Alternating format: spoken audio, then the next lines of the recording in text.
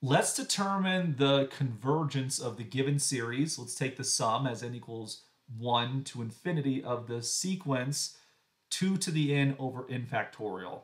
Now take a moment right now to contemplate, maybe for a minute, which convergence test would you use to determine the convergence or divergence of this series, and maybe work out the calculations that go with those convergence tests. Many of them require an antiderivative or limit calculation. Pause the video right now and do that.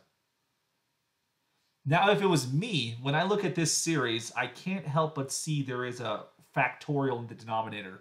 Factorials to me nearly always mean I want to use the ratio test. Now, if you look at the numerator, you have 2 to the n. Exponentials work great for the ratio test. So the ratio test is how I would want to do it.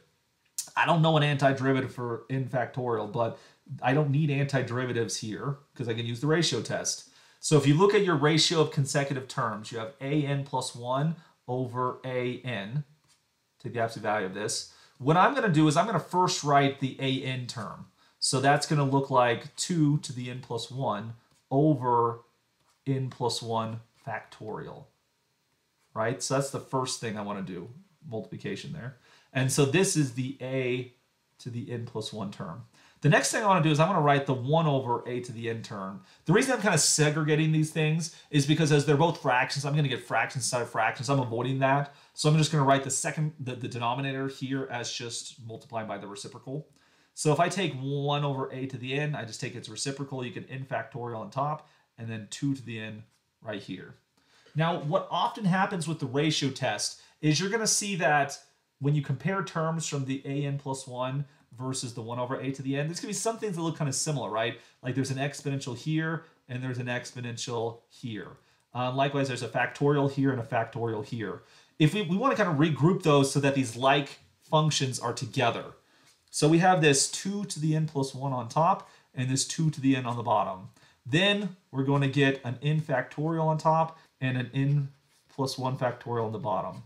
And so now we want to simplify these fractions using their factorizations. Now, 2 to the n plus 1 factors as 2 to the n times 2 to the first. So 2 to the n's cancel, we're left with a 2, which I'm going to record that here. Then with the n factorial and the n plus 1 factorial, factorials have a very nice factorization principle. You're going to get n plus 1 times n factorial, for which the n factorials cancel, and we're left with an n plus 1 on the denominator. So this is just the sequence an plus 1 over an. I dropped the absolute values because n will be positive here, so everything is positive in question. So now we want to take the limit here. We're taking the limit as n approaches infinity here. So as n approaches infinity, we'll end up with something like 2 over infinity, which squashes down to 0.